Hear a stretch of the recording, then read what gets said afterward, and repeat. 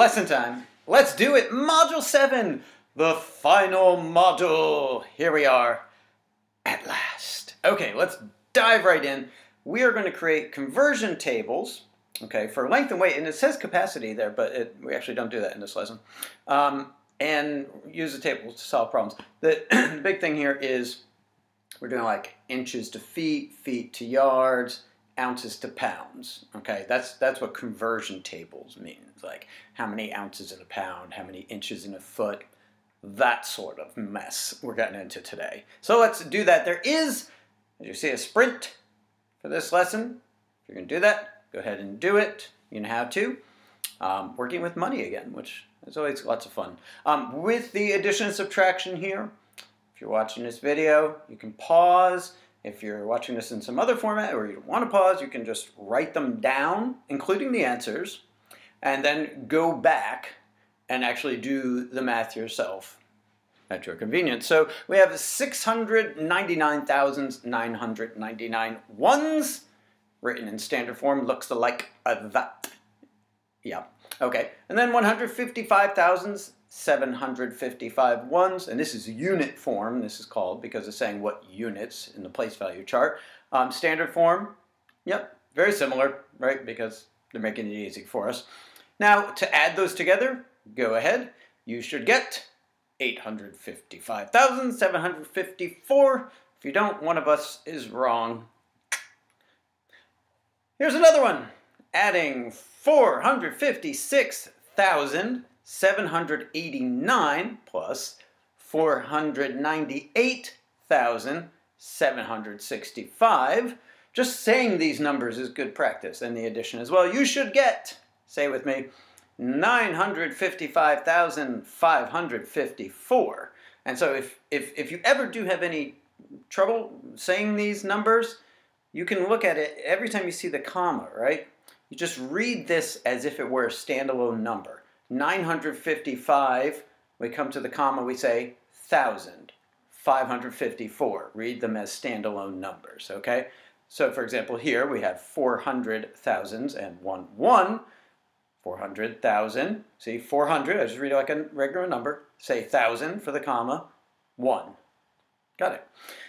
235,000, 165 ones, looks like that in standard form. I know we're kind of cruising through here, that's why I said either pause or do the actual calculations later, a little addition, subtraction practice. And of course, you know we're going to subtract because we have all those zeros, those lovely, lovely zeros to regroup across there. And you should get 164,836 as your difference. What's the difference? That's the difference. Here's another one to subtract. And see, again, just read this as a standalone number. 708,050.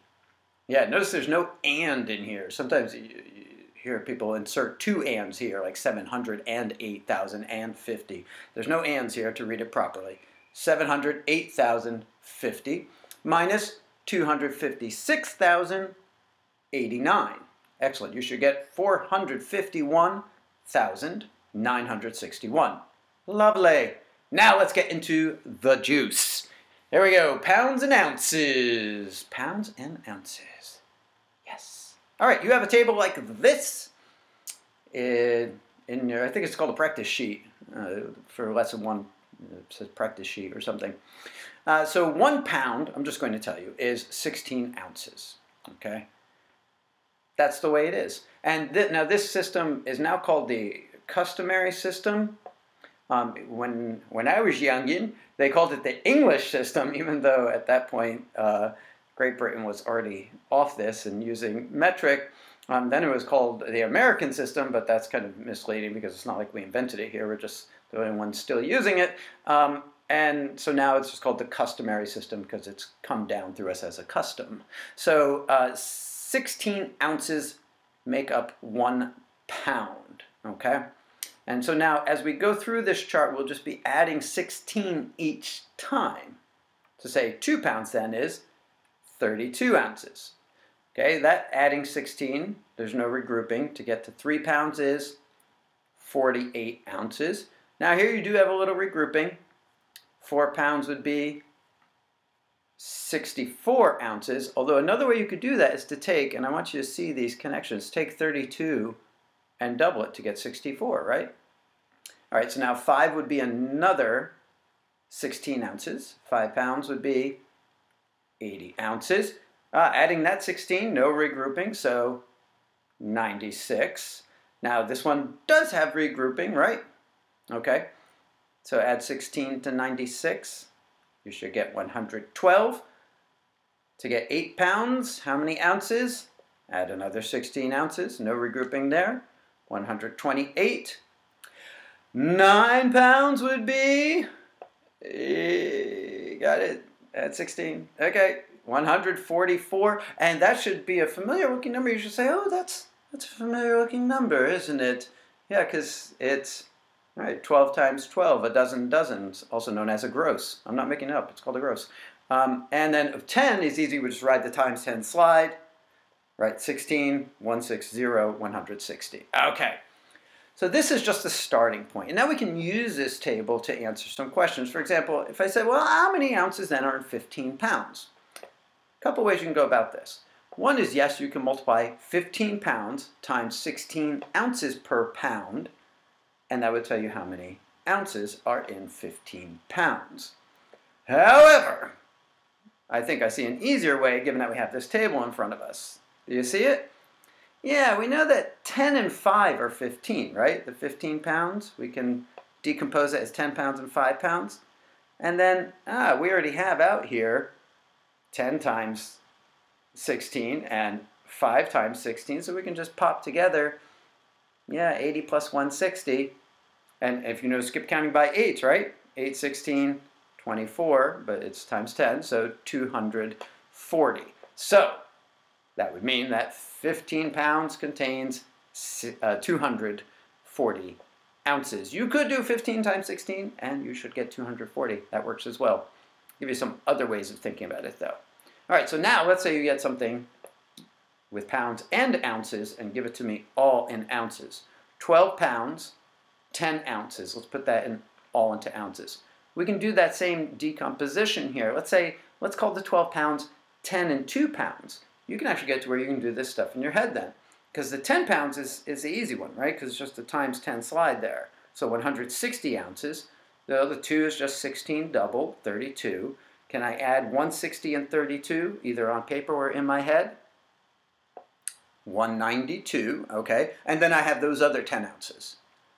202, right? Add those up, 202 ounces. So 12 pounds, 10 ounces is 202 ounces. Great. All right, now we're going to hop over. We're leaving pounds and ounces, which of course is a weight measurement. I should have mentioned that, also known as mass. And I've said this before, but I'll say it again. There is a scientific difference between weight and mass, but for our purposes here, in just learning these calculations, we're using those words as synonyms interchangeably. Now let's go on to yards to feet. And you probably have a sense, by the way, why people invented the metric system, don't you? Because that's totally wackadoodle, ain't it? And this is too. Like, this stuff is, when you get into how many feet in the miles, it's craziness, right? So thank God for the metric system. Here we go, yards to feet. 1 yard is 3 feet. So you picture that yardstick, right? About yay. Similar to a meter, isn't it? Yeah. In fact, a meter's closer to like 39 inches. Just a little bit more than a yard. So you picture that yardstick. There's 1, 2, 3 feet inside there. So if you have 2 of those yardsticks, you'd have 6 feet. And you see already the pattern. We are, right, skip counting by 3s. 3, 6, 9. 4 yards would be 12 feet. 5 yards would be 15 feet. 6 yards would be 18 feet. 7 yards would be 21 feet. 8 yards would be 24 feet. 9 yards would be 27 feet. And 10 yards would be, indeed, 30 feet. Great. Remember, again, that's the easy part. Now we want to do some number crunching with that. So if I said, hey, this is 37 yards, 2 feet, you'd say, hey, I need that just in feet. Okay, well, let's take the 37 and decompose it. Now, I could do 37 times 3, right? And then add the other 2 feet, and that would give me right? That amount in just feet. But we could also decompose it. We could say, oh, well, 30 times 3, probably do that in my head, right? Yeah. And then 7 times 3, so the 37, decomposing it as 30 and 7, and then add in the 2 feet. So 30 times 3, and I do want to, I kind of skimmed over that, but perhaps there's even another way you could do it. I mean, you could do 10, 10, 10, and 7. So add 30 and 30, another 30, the 7 times 3, and then the 2. Okay, so there are other ways you could go about this. So always be looking for that 4th grade math. I tell my students all the time, they're probably rolling their eyes right now, is less about the number crunching and more about the logic of mathematics. Like, what are we doing and why? What's another way to go about this? How can I think about this differently? I love it. Okay, so here we go. So 30 times 3 plus 7 times 3, and then add in the 2 feet. So 30 times 3 is 90. 7 times 3, you know, is 21. And then the 2 feet. So 90 and 21. Okay, 111 plus 2 more, 113. So there are 113 feet in 37 yards, 2 feet. Yeah, okay. Last one, feet to inches. How many inches in 1 foot? 12. Okay, so when you look at a ruler now we're talking about, instead of the yardstick, we're talking about a ruler, regular, what we call a ruler. 12 inches long, it's 1 foot. All right, so that's 12 inches. Double that, 24. Triple it, 36. 4 feet would then contain 48 inches, and we haven't had any regrouping yet, but now we do. 5 feet is 60 inches. Okay, no regrouping to add 12 to that. 6 feet is 72 inches. Again, no regrouping. 7 feet is 84 inches. 8 feet is 96 inches. 9 feet, yeah, okay, 108. And lastly, 10 feet, just right in a time set slide, you can think of it as, okay, it would be 120. By the way, just note the patterns here. It's kind of interesting. Look, 1, 2, 3, 4, 5, 6, 7, 8, 9, 10, 12. Interesting. 2, 4, 6, 8, 0. 2, 4, 6, 8, 0. Interesting. So just a little math fun there. All right, so let's say I said, this thing's 20 feet, and you say, well, they sell the blah, blah, blah in inches, so how many inches is 20 feet?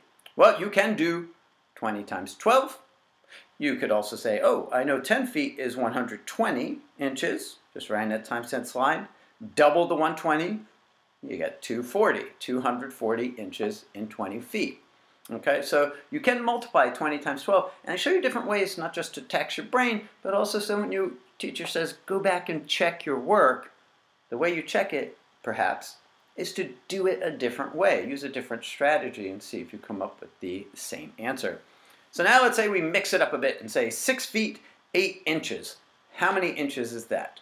Well, look, I'm not going to pretend it's not here. Look, 6 feet is 72 inches, plus 8 more is 80 inches. Okay, and if you didn't have this handy-dandy chart handy, you would just say, actually do the 6 times 12 is 72. And there are other ways you could go about that as well. 25 feet, 5 inches. How many inches is that all together? All right, well, we can break it down. We can decompose the 25 as 10, 10, and 5. So 120, 120, 60, plus 5. You see that? Yes, you can also do 25 times 12. You could even, and this might be another way of doing it, is you know that 4 25s make 100. And there's 3 4s in 12, so that's 300. 25 times 12 is 300. See, without doing the multiplication, I can just rationalize it there and then add the 5. So let's go back to that first method here. 120 plus 120 plus 60 is, well, we know already this is 240 plus 60 takes us to, I just said it, 300 plus the 5, 305. So there are 305 inches in 25 feet, 5 inches. Woo! All right, so here's another one, mixing it up. 32 feet, 7 inches. All right, again, I think decomposing this is good. 30 times 12 might be something we can do, 2 times 12, and then add in those other 7 inches. So the 30 times 12, you can do 3 times 12 is 36, times 10 is 360. 2 times 12, you know, is 24, and then the 7 inches. 360 plus 24, 384, plus 7 more. Got it? 391. So there are 391 inches and 32 feet, 7 inches. Oh, wow. And look at that. This was a pretty straightforward lesson, huh? And there are several, the first few lessons here are just like this. Because you're already on the problem set here and is using redraw right to solve these first 3 problems, which means make a little tape diagram, right? Okay. And then this is an abbreviated version of that table we just did, and I'm fine with you going back and using that table. And notice, though, it does skip around. It doesn't go 1, 2, 3, 4, 5. It's 1, 3, 7, 10, 17. The rule for converting pounds to ounces, there are different ways you can do this. One way I would phrase these is pounds times 16 ounces per pound. Okay, so that's what you're doing. You take pounds multiplied by 16 ounces per pound, which you can call your conversion factor. You're converting from one unit of measurement to another. Same thing here. The rule for converting feet to inches, you would say feet times 12 inches per foot, yards to feet, yards times 3 feet per yard. Yes? Okay. And then you have a whole bunch of conversions to do here. All right, 8 of them there. And, you know, the numbers get bigger, like here with 27 pounds. You're probably not going to want to do 27 times 16, right? So maybe break that down into 10, 10, and 7. See how that works. And go back and use that table we made.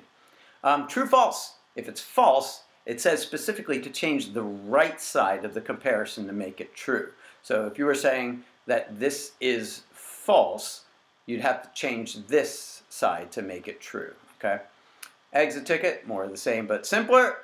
Not too much to do there. And then when you get to the homework, yes, hop on over to my homework time videos and I'll walk you through every single one of these one by one in excruciating detail. Well, look what you have done. You've gone and done it again. You finished another lesson. Kudos to you. Get on some practice now. Do that problem set, the exit ticket, and all that. And I will see you again next time. It is once again a lesson time.